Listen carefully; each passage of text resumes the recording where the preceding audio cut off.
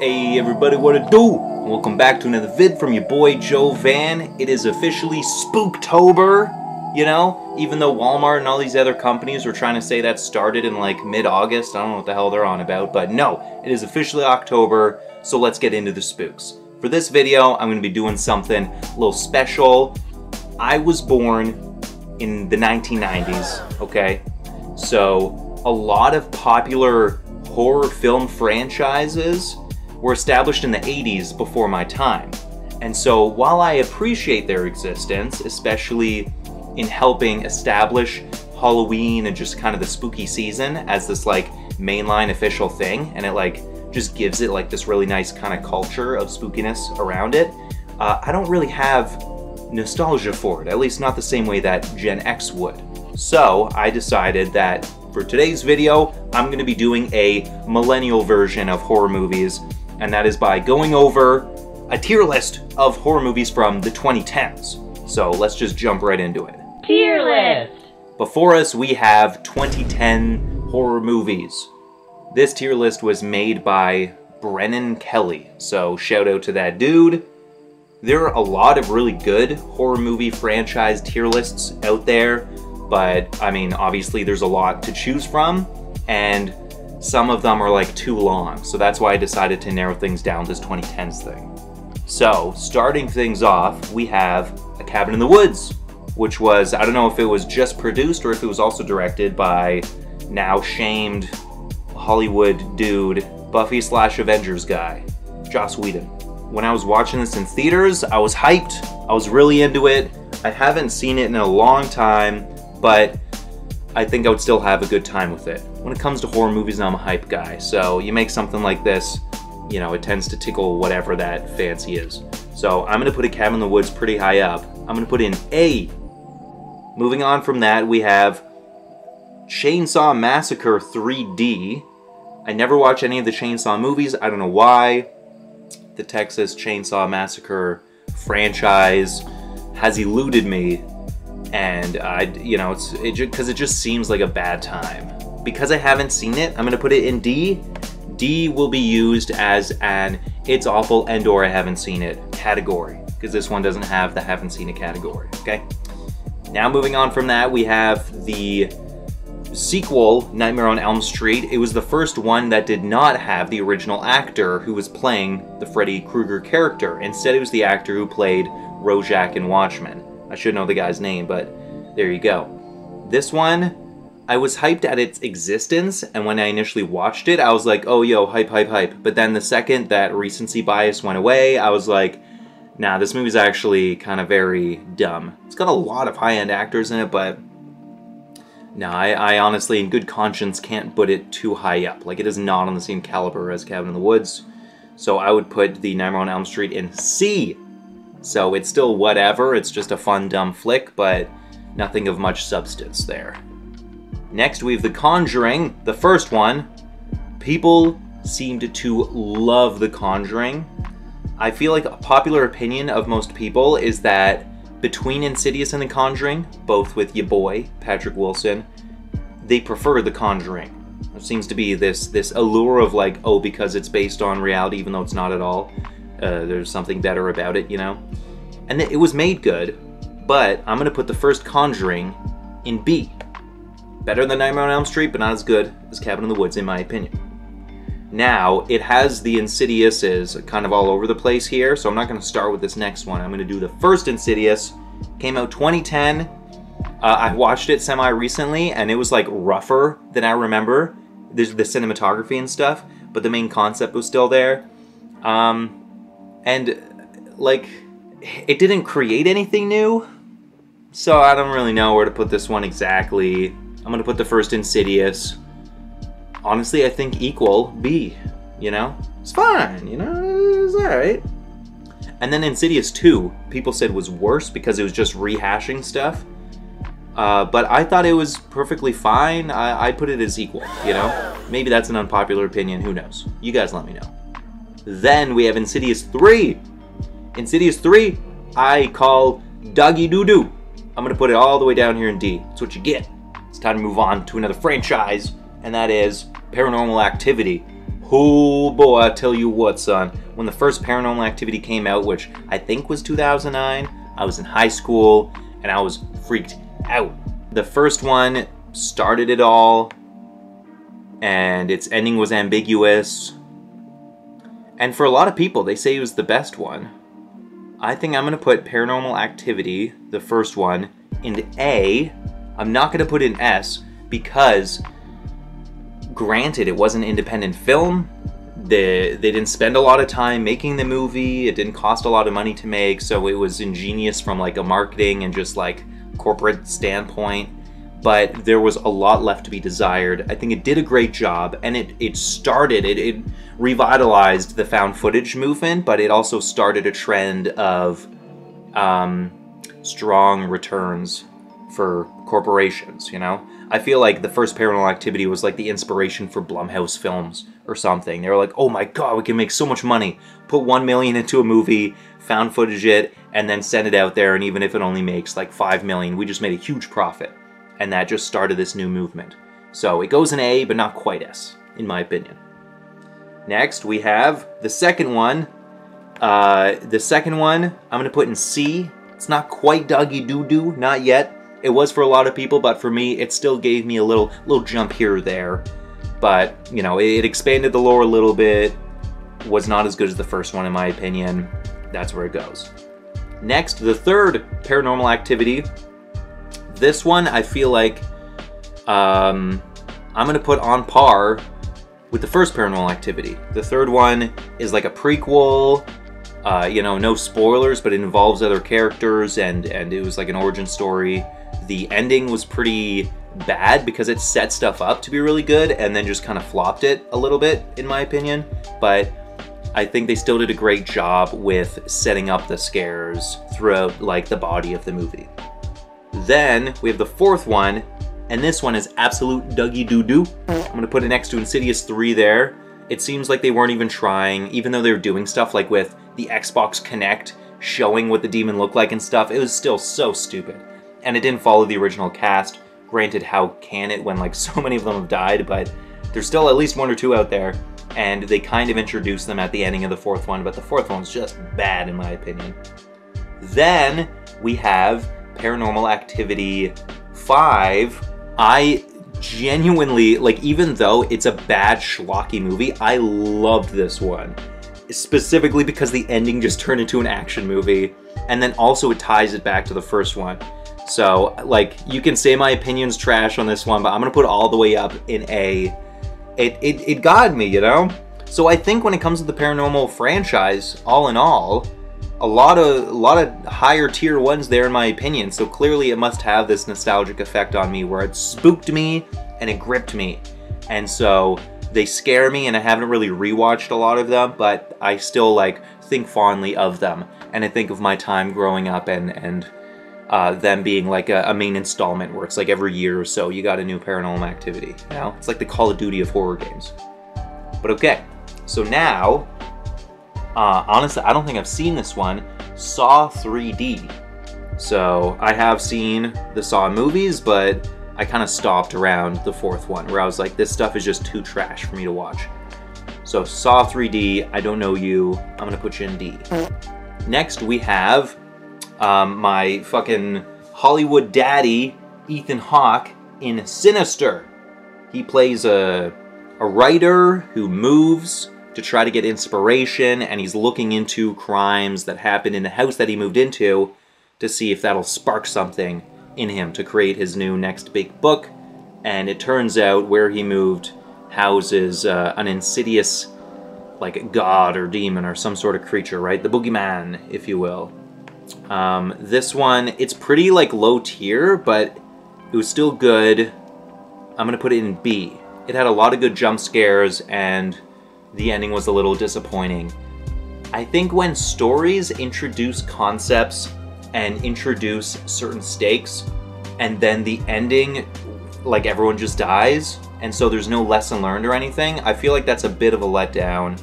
Granted, it's like, yeah, it's a horror movie, it's one of those things where it's like, oh, all hope is lost, it kind of, like, gives you that spooky sense, and then you leave, and you're like, oh, but I feel grateful for being alive, I don't know. Instead, it's just Ethan Hawke just blindly going along with researching all these family deaths and finding this footage. So the body of it was good, ending was bad. It goes in B. Next, the Belko Experiment. I don't know which streaming service this is on, but I haven't seen it yet. So I should. It goes in D only because it hasn't been seen. Moving on, we have M. Night Shyamalan's like beginning into his return to greatness, only for him later to fall off with The Visit. The Visit was good. It was serviceable. I'm going to put it in B for those reasons. It had a good twist. Someone gets poo in their face. It's a good time all around. However, the kid's rapping is genuinely awful. But what are you going to do, you know? I feel like The Visit was him returning to the basics after just doing a terrible job with everything he touched for the last 10 years. And then he went on to make a film which I think is in here, so I won't say. But then he fluffs it again later on, so, you know, M. Night just being M. Night. Okay, so this is interesting, where the next one is VHS 2. I want to look for VHS 1 now. Yeah, it's all the way down here. The first VHS came out in 2012, and its first short story, not like how the movie starts, but once they start putting in the VHSs, absolutely blew my mind. I loved it. So while the other ones aren't as strong, it's hard to rate that kind of a thing where a movie is a collection of short stories, but just because of the first one and its nostalgia factor, if I'm being entirely honest, I'm putting VHS as the first S-tier horror movie of the 2010s. Very divisive opinion, I know. Come at me, please. That's what's up. There it goes. Okay? It's like I don't even entirely agree with myself, but I'm still putting it there just because of that first short story with the whole Night Out or whatever that one was, where it's people putting on the glasses that have a camera in it to try to film like girls, and like it's almost like revenge porn almost, but then one of the girls turns out to not quite be a girl. And that's, you know, I'm not saying that, yeah, watch it if you haven't seen it. Okay, so now with VHS 2, a lot of people were saying that this one was better. I don't agree, however, I do think it was still great, especially considering the other VHS sequels we get. So I'm going to put VHS 2 in A tier. Really great stuff. I just loved that concept of a collection of short stories where you have different directors come on, where, you know, you give them a good enough budget where they can make like something, a 15-minute story, and just go over cool concepts, which I think the first two VHS did like very well, very well. But okay, so now we have The Conjuring 2, which was, you know, made by the same director as Insidious and the first Conjuring, and I think that was his final foray into the Conjuring universe, because there was another one after that. And Conjuring 2, it also spawned a bunch of stuff, the Annabelle series and the Nun series and all that kind of stuff. It all started to go downhill quality-wise, but The Conjuring 2 I think was still serviceable, so I'm going to put that at B. Next we have Annabelle, which funnily enough, I've seen, there's an Annabelle trilogy, and I've seen 2 and 3, but I haven't seen the first one. So I'm going to put the first Annabelle in D, unfortunately. But okay, now we've reached another old franchise comeback, and that is with 2018's Halloween, not to be confused with Halloween or the 1970s Halloween. This is 2018's Halloween. So confusing, oh my god. But the best of the remake trilogy of Halloweens that started in 2018. This one was terrific. It was like the best of all the older ones. And yeah, I think the first Halloween that came out was incredible, and that's obviously why it kickstarted like an entire franchise. And I think this 2018 remake was done very well. The ending was like a little goofy, but it's still just, you know, good. It's the kind of hype you want going into Halloween, the season, not the franchise. So I'm gonna put that up in S tier. That's right, another one. People coming at me saying no, no, no, the originals were better. Whatever, shut up. This is 2010's movie review, don't you know? Okay, Ouija. It looked so terrible I didn't watch it. I think I watched the first 5 minutes on the internet, and I couldn't. I was like, this is the worst thing I've ever seen. So put that in not watch / also D tier, you know? Okay, here we go. This one's kind of horror, kind of action. You'll start to see as we get into the 2010s that it's not just a clear-cut horror movie list here, you know? There's a lot of popular horror movies that could just be considered thrillers. In this case, yeah, I think because of the jump scare element of A Quiet Place, it does have that horrorness to it, but in general, it's just kind of like a good movie. The logic of it is a little inconsistent, but that's okay because it's just a made-up story. It's not real, so I don't lose my head over things like that unless it's egregious. In A Quiet Place, it does have inconsistencies with the logic, but that's okay because it serves the emotional story that exists, which is a family trying to exist in this post-apocalyptic life, and there is a mother trying to give birth while being quiet. Goodness gracious. So the first Quiet Place, I'm going to put over an A tier. My girlfriend was so stressed out watching that movie. She said it was a terrible experience, but also great. Okay, and then we have the Babadook. The allegory of the Babadook, the whatever, its meaning, yada yada. The kid is so annoying. He's the worst person. Oh my god. It's too annoying. I'm gonna put it in C, because it's like, yeah, obviously it's a good movie, it's made well, and it has a good story, and it has these thematic elements of, like, a single mother and depression and that kind of stuff, but the kid is just so annoying! Oh, I hate it, but at the same time I know it's, like, a well-done movie, and it has, like, a solid story. It's just so, the kid's so annoying. C it is. Okay, moving on from that, we have a modern masterpiece with Don't Breathe. The only unfortunate thing is how it begins. It shouldn't tell you where it goes. But everything else is perfect. So I'm going to put it in S tier. Don't Breathe. It has been confirmed that director is making the next Alien movie, so I'm very excited for that. Says it's coming out next year, but because of the strikes, we don't know. I think the shooting has already been shot, so it's in post-production now, but no marketing's begun, and it's probably because they're waiting to see. Because they want the actors to be part of it, which they can't if a strike is happening. So, greedy execs, stop it, get help, learn what humanity is, and then agree to the terms, and then the film industry can continue. Please and thank you? Okay. Next, we have another modern masterpiece, 2017's Get Out. Easy S tier, forget about it. You know, very, I know, hey, very crazy opinion here, thinking Get Out's S tier. No, obviously everyone loved it. It was huge. It was the explosion of like the Jordan Peele-averse, where since then he's just made nothing but bangers. I do still think that Get Out is his best film out of everything that he's made. Even better than Keanu, I know. But yeah, I still think that he's an amazing filmmaker. He's an auteur, whatever that word means. Top tier stuff.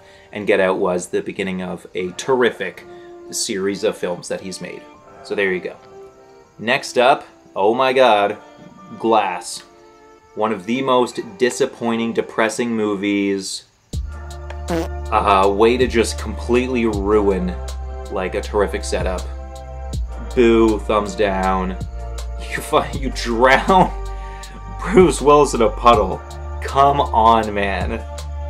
No, like, you should have known that was a terrible idea. I don't know what you were thinking, bro. Whatever. Okay, next we have... I really wouldn't consider it a horror movie franchise. It's more of like a comedy thriller, but Happy Death Day. The concept, it's not original. It's Groundhog Day. However, it's got this murder twist to it, where it's like, hey, the main concept of this one is that it's a girl just trying to get through her birthday, but people just keep trying to kill her. One person in particular, and she has to try and find out who it is, because every time she dies, she comes back. This concept of the Groundhog Day has been done in several other genres. There's like an action version of it, other comedic versions of it, and this one, I think, was done good. It was serviceable. I'm gonna give it A just because I liked the energy of it. Yeah. Next, we have Death Day 2. Death Day 2, I honestly don't really remember. I don't think it was terrible. but I don't think it was as good as the other one, so I'm gonna call it serviceable, put it there, you know? They were fine, yeah. Y'all think it's terrible? Well, whatever, that's your problem. Okay, next up here, you know, hey, had to come eventually, and that is Hereditary, the movie I would recommend but never watch again. I don't know why the ending messed me up. I'm not religious. Why did it instill some sort of superstitious fear in me? I don't like this movie, fuck this movie, but it's still really good. I'm gonna put it next to Happy Death Day. I'm sure that's gonna piss off a lot of artsy fartsers, but there you go. Okay, next up, Hush. Hush is controversial in the fact that everyone I've talked to about it said that they loved it. Obviously the concept is good, but something about it, I don't know if it's the way it was shot, or the editing, or the soundtrack or something, but it really did not connect with me. I still appreciate the concept's existence and the fact that this was made into a movie, but I'm gonna have to put it in C. I know, spicy take. Okay, next we have another Insidious movie, trash. The Lost Key or some stupid BS. Get out of here. Okay, what is this? I have no idea what this is. It's 2 balloons, so is it Chapter 2? That's probably what it is, so we're not gonna hit that first, we're first gonna hit It. It, the first one, was very well done. I'm gonna put It in A tier. Now, the second one, total letdown. I feel it's made by the same people. It has different actors, because it's like the kids are growing up, but I don't know what happened. I just feel like they totally flubbed what they started with the first one. So I'm gonna put It Chapter 2 in C tier, actually. They literally bully the clown to death. That just feels weird. It's like, huh? That's how the whole story's ending? That's weird. But yeah, there you go. It Chapter 2 is in C. Next, It Follows. This one, a lot of people said, isn't as good as the hype leads it up to me. Like, it leads it up to, but in my opinion, It Follows was solid. Sure, it was slow. It doesn't have the best rewatch value once you like know everything, because it's like really slow. It like builds things up so that your brain can get used to the concept of what the heck is going on. This creature that's just perpetually walking towards you. I'm gonna put It Follows in A tier. Not quite S, but I loved watching it. I thought it was a great concept. There you go. Classic allegory of sex bad in horror movies. Yeah. Alright, what is this? Stupid BS, another Saw movie. Haven't watched this one. Put it in D tier. Next we have Lights Out, made by the director of the Shazam movies. It was very gimmicky, but it was still good. I'm gonna put Lights Out in B tier. Yes. What's going on here? It's okay, I think this is the, I was gonna say Lawrence Fishburne. What's her name? What the heck? Jennifer Lawrence. This is the Jennifer Lawrence one. I wouldn't necessarily call it a horror movie. It feels like a nightmare that's occurring. I really liked this one. Granted, I haven't watched it again. I think I've watched it twice, like when it first came out, but then I haven't touched it since. However, I loved the creativity of it. Just dream sequences seem to agree with me, where other people say it's like nonsense, they don't like it. So this one's gonna be very controversial. Get ready, folks. Bam! Put it up there in S tier. Oh, I can already hear everyone screaming at me. I love the 2003 movie Hulk, and that's same thing goes with this mother here, where it's like, I understand most other people didn't like it, and you know, that's too bad. My opinion has not changed on the matter. I still love 2003's Hulk, and lowercase m, mother, exclamation mark, gets an S tier from me, your boy Joe Van. That's right, come at me. You know where the comment section is. Okay. Next, we have Oculus. Oculus was very well directed. However, it didn't click with me, but it was still well made. So I'm gonna put Oculus in C. Sorry, but that's where it goes. Another Ouija movie, Ouija 2. People say that this one was better, but I haven't seen it. So Ouija 2 goes in D, just because I haven't seen it. And then what's this? Another Ouija movie? There's 3 of them? Stop it. Get help. There's 3 Ouija movies? I honestly didn't know that. I thought there was just 2. That's weird, man. What the heck? No, wait. Oh, did I just go to put Ouija away and then it didn't? I'm not seeing Ouija now. Did I just get Ouija'd? Am I having an aneurysm? Okay. I guess I am. I'm looking... Yeah, both Ouija movies are in D tier. Okay. We're safe from the curse of the Ouija. Next we have Daddy in Hollywood, Ethan Hawke in The Purge. This is the first Purge movie, which a lot of people say really is kind of the weakest. It introduced the concept of the Purge. Everyone loves the concept of the Purge. It is just America in modern times, with like slight tweaks where it's like you do get arrested if you murder people, but otherwise it's extremely accurate to America today. The first Purge movie, while we appreciate you, I'm gonna put you in C tier. It's just like a home invasion movie with like a really cool concept around it. And it ended up spawning just a bunch of other ones. So yeah, here's a whole bunch of other Purge movies. Purge election year. I'm gonna put you in C as well. Is this the second Purge? I don't know. I'm gonna put you here as well. I mean, yeah, like they're all kind of trash, but fine. So yeah, I'm just gonna put all. Yeah, I'm just gonna any Purge I see, I'm just gonna put in C. Sorry.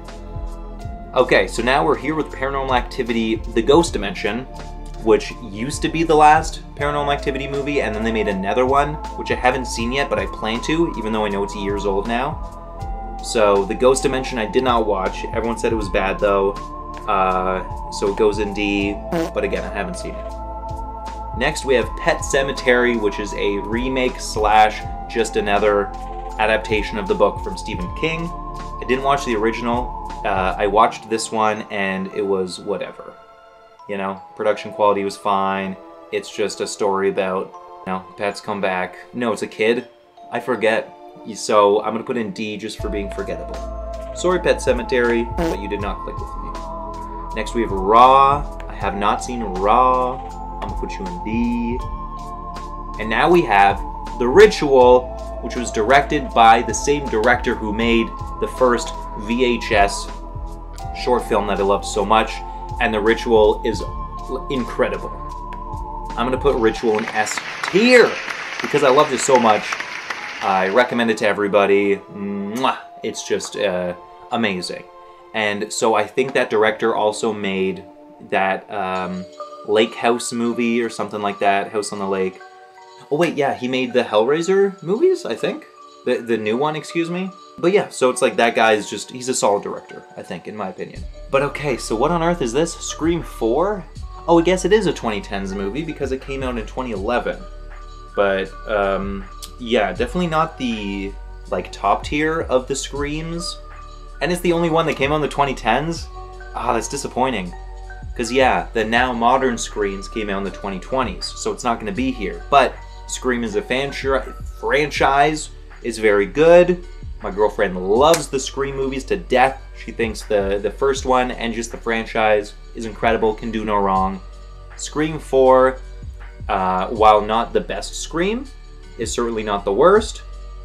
I remember liking it when I watched it. I'm going to put Scream 4 in B tier.